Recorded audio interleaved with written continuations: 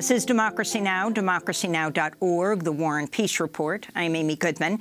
As we turn right now back to the case of Harvey Weinstein in a New York courtroom today with jury deliberations. The disgraced movie mogul Harvey Weinstein has pleaded not guilty to sexually assaulting former production assistant Miriam Haley in 2006 and raping Jessica Mann, one-time aspiring actress, in 2013. This is one of Weinstein's lawyers, Donna Rotunno.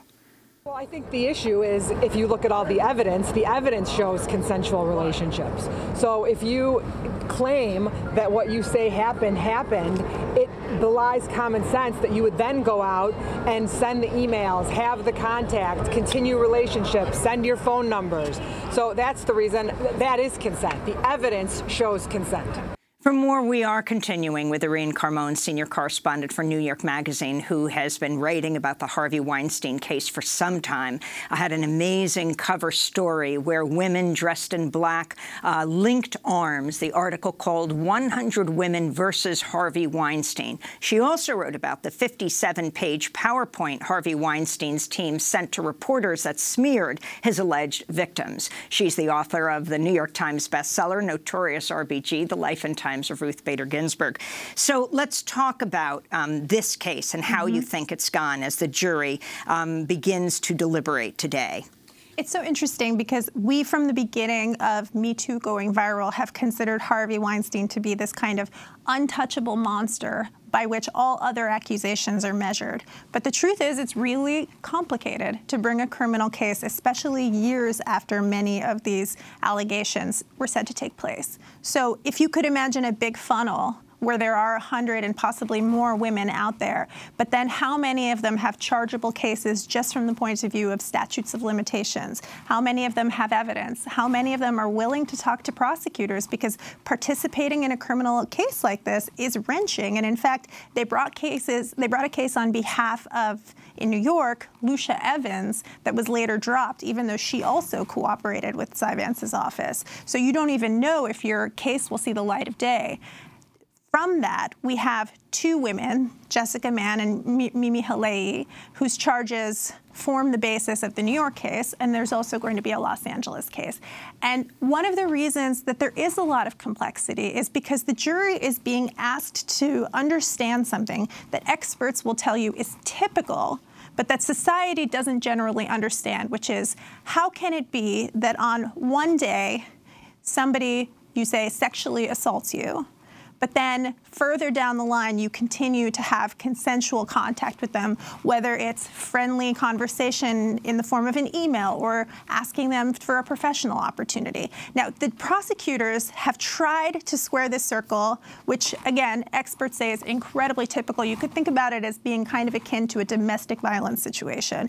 But will the jury understand it? This is how the prosecutors have tried to explain it, that this is a man who held so much economic power in the industry, a man who they saw as holding the keys to their future, and also that they were terrified of him. They were terrified of his rage and the violence, and they wanted to tell a story of themselves that this was consensual. The defense has actually seen this case as not just a war about the facts, not just does Harvey Weinstein deserve due process. They are waging a war against the entire Me Too movement. Donna Rotunno and the rest of the team are coming out and saying, actually, it's not. Harvey Weinstein is a victim of these women and a target of a cause and a movement. So they have tried to make this as much about the backlash to that movement as possible. And how do you think the prosecutors have done in this case? You know, it's a tough case because it would not have been brought had there not been such raised awareness about the complex dynamics around sexual assault. I do not know whether there are members of a jury willing to unanimously convict based on facts that, again, experts will tell you are completely typical of people who experience trauma, but are relatively new ideas for society at large to accept. They've also pursued a strategy that I think is risky, which is that they have focused on Harvey Weinstein's body. they distributed photos of him to the jury naked, which were then drawn by court artists. And they have asked several of the women who have testified, because in addition to the 2 women who testified, whose case formed the basis of the charges, there have also been other women like Annabella Sciorra and other individuals who say they were assaulted by Harvey, but whose cases can't be criminally charged in this context.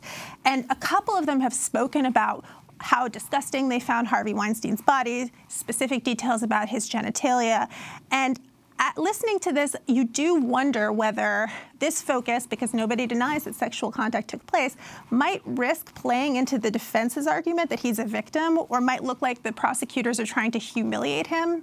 And I do wonder whether the jury will listen to that and actually kind of feel bad for Harvey, who has been coming into the courtroom every day with a walker, right?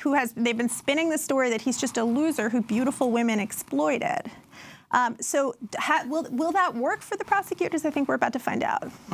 And very quickly, with the presidential race, Michael Bloomberg coming under major scrutiny around his comments about women, and scores of lawsuits against him and his company related to women and sexual harassment. Let me ask you about specifically a case that you have looked particularly at, and that's the story of Charlie Rose, who worked out of Bloomberg's big building in New York City. That's where his studios were, was a very close friend of Bloomberg, and what Bloomberg's comments have been about him. So Bloomberg has said that they had no idea about any allegations. There's no records. We investigated as well. They were told us there were no records. But he has also repeatedly said that there are 2 sides to every story, and he's not sure if he believes it. Over the years, they've been reported to be very close friends. There was a piece in the Washington Post in the 90s where they talked about how, I think Charlie said, you know, there's a lot of locker room talk. We're both bachelors together. Definitely a warm relationship that he then came out and defended Charlie Rose. There is litigation ongoing in the Charlie Rose case. Both his former makeup artists and 3 of his former assistants are continuing to sue him, and he's been deposed in that case.